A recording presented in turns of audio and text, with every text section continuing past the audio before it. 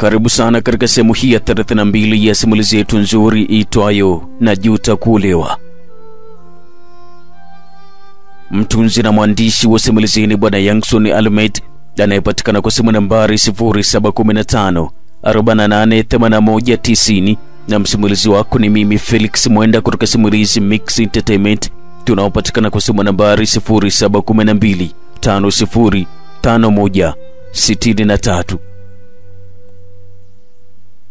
Kama una kumbukumbu nzuri, sehemu ya 31 tuliweza kuishia pale ambapo Amina alianguka chini na kuzimia, na ilikuwa ni mara baada ya kuambiwa kwamba yule alikuwa amefariki dunia. Je, nini kitaendelea?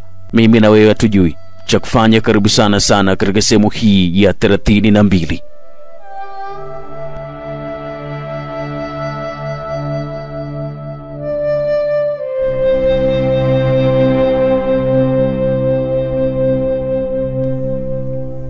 Nilijikuta nimechanganyikiwa sana, Amina akiwa chini amelala, na sikujua kabisa nifanyaje kwa muda ule. Sikuweza kujua kabisa nifanyaje kwa muda ule. Mawazo yakanituma kukimbia na kumwacha Amina mle chumbani, lakini niliweza kuogopa kwa sababu nitaisiwa vibaya.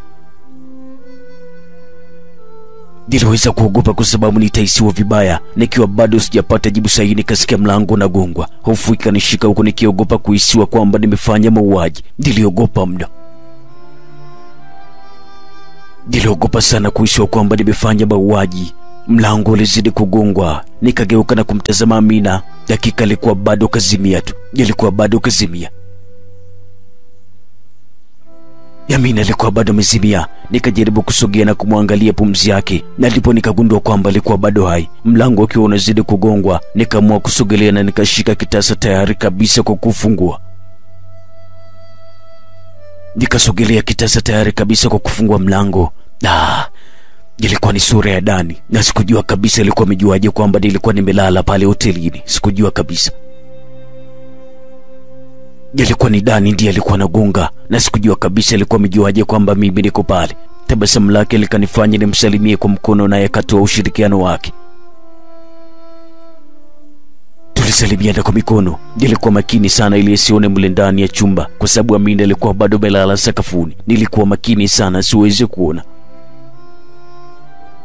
Nikatoka nje kabisa na kisha kufunga mlango huko nikiegemea kitasa ili asiweze kupata nafasi ya kufungua.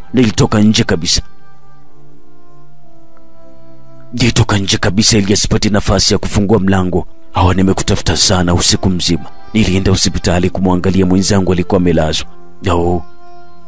Kwa hiyo umemkuta naendeleaje? Naendelea vizuri. Nilikuwa namjibu Dani kwa wasiwasi mkubwa sana.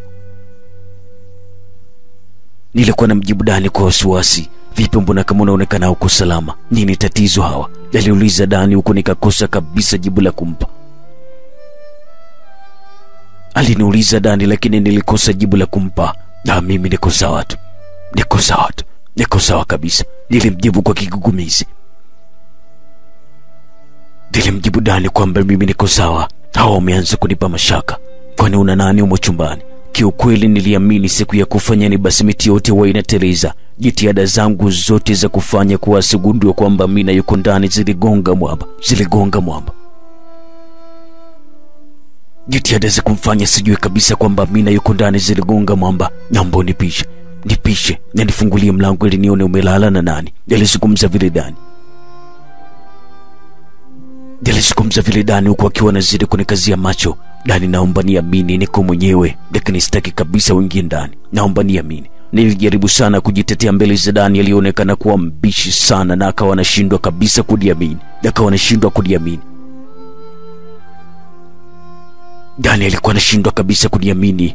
Nimekuwa mwaminifu sana kwako, na kukupenda wewe haimaanishi kwamba hakuna mabinti warembo ambao wananitamani, iwe kazini kwangu mpaka mitaani kwetu. Haijalishi. Haimaanishi kwamba hakuna mwanamke mzuri kuliko wewe. Pesa ambazo ninazo, tabia yangu pamoja na muonekano wangu pia vitamvutia kila msichana. Nimeamua kukupenda wewe na kukupa maisha yangu ili tujenge familia. Nimeamua kukupa wewe mapenzi yangu tujenge familia hawa, lakini unajipatia kiburi na kunisaliti. Unahisi wewe ndio mwanamke pekee uliyekuwa mzuri, si ndio? Sasa sitaki malumbano. Sitaki kabisa malumbano na wewe. Naomba nifungulie mlango niingie ndani. Alizidi kupayuka Dani, nami nikawa sina budi kabisa kumruhusu aingie ndani. Nikamruhusu tu aingie. Nikawa sina budi kuokoa mapenzi yangu kwa Dani, nikamruhusu aingie ndani. Akiwa tayari kabisa kufungua mlango akajitokeza mhudumu. Jamani, nimesikia kelele, tafadhali sana. Hii ni sehemu ya biashara na watu bado wamelala. Wewe kaka, naomba ondoka hapa. Kama mna malumbano ya mahusiano basi sio hapa. Nilifurahi sana kwa kweli baada ya kutokea mhudumu yule. Nilifurahi sana, na muda ule nikasikia jina langu likiitwa ndani. Nilifurahi sana baada ya mhudumu ule kutokea, na muda ule Amina alikuwa ananiita ndani. Dada Hawa. Ilikuwa ni sauti ya Amina. Dani akaisikia ile sauti, na muda ule nikaufungua mlango na kumruhusu aingie. Nikaamua kufungua mlango na kumruhusu Dani aingie. Amina alipomuona tu Dani aliingia bafuni, nami nikakaa na Dani kitandani. Alianza kutoka na machozi, na bila shaka alijutia sana kwa nini alikuwa anahisi vibaya. Dani alikuwa analia pale kitandani, na bila shaka alikuwa anajutia baada ya kunihisi vibaya kwamba mimi namsaliti. Alikuwa analia tu Dani. Alikuwa analia tu Dani pale kitandani. Huyo ndio rafiki yangu nilienda kumsalimia hospitalini. Naomba nisamehe Hawa. Naomba nisamehe sana. Nilizungumza na kisha kanikumbatia. Usijali Dani. Ni watu wachache sana wanaotoa machozi juu ya maumivu ya watu wengine. Na ni nadra sana kuumia moyo kisa mwenza wako kwa mtu ambaye una mapenzi ya dhati juu yake. Nakupenda sana Dani. Nakupenda. Tulizungumza sana, na muda wote ule Amina alikuwa bado yuko bafuni tu. Alikuwa kule bafuni Amina. Amina alikuwa bado yuko bafuni wakati mimi nazungumza na Dani. Ikabidi nimfuate, na nilipoingia nikamkuta akiwa amekaa bafuni. Nikamuuliza kwa nini anafanya vile, na akanijibu kwamba ana sababu yoyote ya msingi kufanya vile. Nilimuuliza kwa nini baada ya Dani kuingia yeye akakimbilia bafuni, lakini hakuwa na sababu kabisa ya kunipa. Nilimbembeleza sana kwamba atoke mbele bafuni, lakini aliweza kukataa. Nilikataa kabisa Amina. Nilikataa Amina licha kumbembeleza toke mle bafuni. Nikarudi pale alipokuwa Dani, na kisha nikamkuta akiwa amevaa viatu vyake. Kwa hiyo bibi, nataka kuondoka. Chukua hii pesa tuonane jioni baada ya kutoka kazini. Alizungumza Dani, na kisha mimi nikaipokea ile pesa. Nashukuru sana na nitakutafuta. Kwa hili. Alifungua mlango na kisha katoka. Muda ule Amina naye alitoka bafuni akiwa hayupo katika hali yake ya kawaida kabisa. Amina alitoka bafuni akiwa hayupo kabisa katika hali yake ya kawaida. Ilionekana kwamba ana mawazo sana. Amina, tatizo ni nini mama? Kwa kweli hata sijui kabisa nianzie wapi na nimalizie wapi. Huyu mwanaume nilipomuona tu nikaikumbuka sura yake. Nimewahi kumuona sehemu moja hivi akiwa na msichana na walikuwa wanakunywa pombe. Ni zamani sana, kama miaka 2 hivi iliyopita. Hiyo siku nakumbuka nilikuwa mjini, na nikaamua kuingia sehemu ili nipate chakula. Nikafika na kisha nikahudumiwa, na baada ya muda kidogo yeye akaingia na akakaa karibu yangu. Alinisalimia, nikamjibu salamu yake. Mhudumu alipomuuliza akasema mimi nipewe soda na kisha bili ya chakula alisema talipa yeye. Alichukua simu yake na kuongea na mtu ambaye nilihisi ni mwanamke, na muda sio mrefu aliingia msichana mmoja. Na siwezi kusema kabisa alikuwa na mahusiano, lakini kuna kitu au mpango alikuwa nao juu ya mtu ambaye mimi sikuwa namjua kabisa. Ilionekana kama kuna kitu walikuwa wanapanga wale wawili. Walienda sehemu ya karibu kidogo na kisha wakaanza kuzungumza. Walikuwa mbali kidogo na mimi, lakini nikajaribu sana kuwa makini kunasa sauti zao. Walikuwa wanazungumza kuhusu msichana mmoja namna ya kumteka. Walipeana picha na kisha wakapeana bahasha. Mazungumzo yao hayakuchukua muda sana, na hatimaye msichana aliondoka. Na baada ya muda kama nusu saa hivi kupita yule mwanaume aliondoka, lakini kwa bahati mbaya aliweza kuangusha ile picha ambayo alikuwa amepewa na yule msichana. Niliangusha ile picha wakati anaondoka, na sikutaka kabisa nimwambie kwa sababu niliamini kwamba ona nia mbaya na ile picha. Nilichokifanya ni kumwacha aondoke, na kisha mimi nikachukua ile picha. Niliitazama, lakini nikashangaa sana kwamba ile picha ilikuwa ya kifamilia. Nilishangaa sana kuona ile picha ilikuwa ya kifamilia. Ilikuwepo mwanaume na mwanamke, na kisha mikononi mwa yule mwanaume kulikuwa na mtoto amemshika. Nilishindwa kabisa kuitambua ile picha na kuhusu mipango yao. Nilishindwa kabisa kuitambua ile picha na pia kuhusu mipango yao. Amina alizungumza kwa urefu sana, na kidogo niliguswa na ile maneno yake, hususan ile picha ambayo kwa jinsi ilivyokuwa amenielekeza niliwahi kabisa kuiona mara 2 kwa Kidema, lakini pia kwa Dani. Nilikuwa nimeguswa na maneno ya Amina kwa sababu ile picha nimeshawahi kuiona kwa Dani, lakini pia nimewahi kuiona kwa Kidema. Nilikuwa nimewahi kuiona ile picha. Kwa mfano, mkawa mmeonana unaweza kumtambua? Nilimuuliza Amina. Sidhani kabisa kama naweza kumtambua kwa sababu ilikuwa ni muda sana na tulionana mara moja tu, aliweza kunijibu Amina. Nataka kujua kama hiyo picha bado uko nayo hadi leo, niliweza kumuuliza Amina. Hapana, kwa sasa sina ile picha. Niliweka kwenye mkoba na ile siku nilipopelekwa kituoni na sikujua kabisa wapi niliuacha mkoba. Halafu bado siamini kabisa kama kweli Julie amekufa. Naomba niambie kifo chake kimesababishwa na nini? Amina aliuliza swali.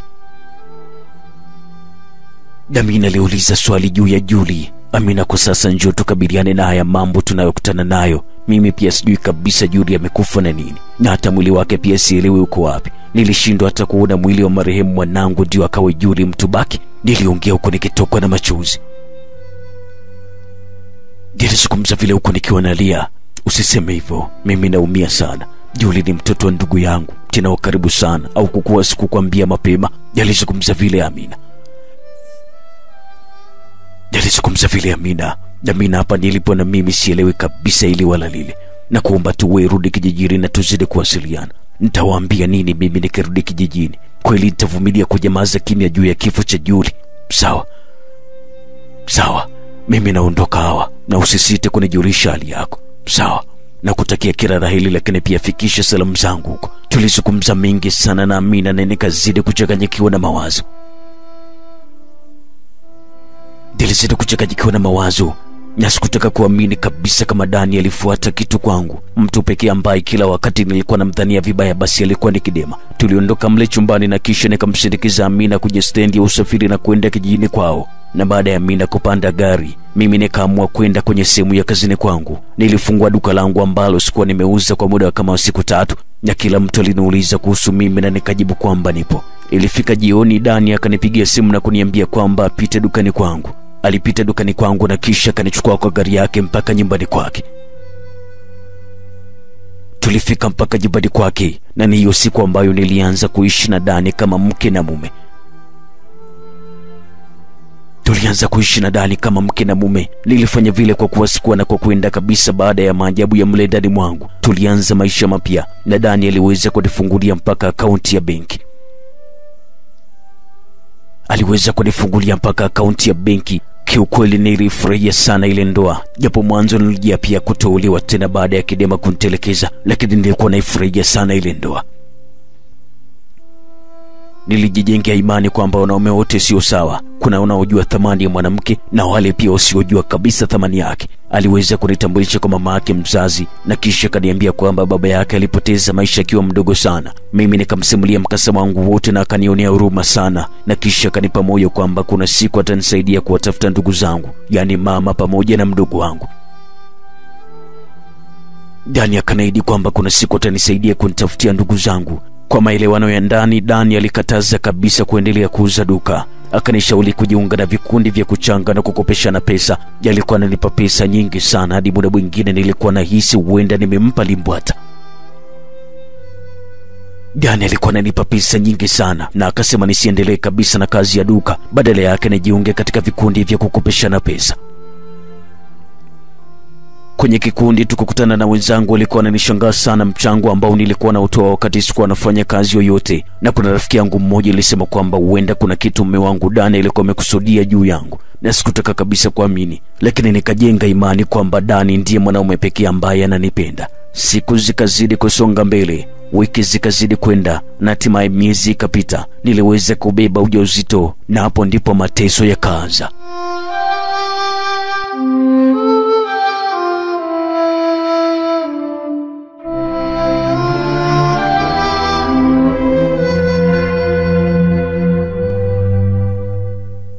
Naam, na ndio mwisho wa sehemu hii ya 32 ya simulizi yetu nzuri iitwayo Najuta Kuolewa. Je, nini kitaendelea? Mimi na wewe hatujui. Cha kufanya, karibu sana katika sehemu ijayo ambayo itakuwa ni sehemu ya 33 ndani ya Najuta Kuolewa.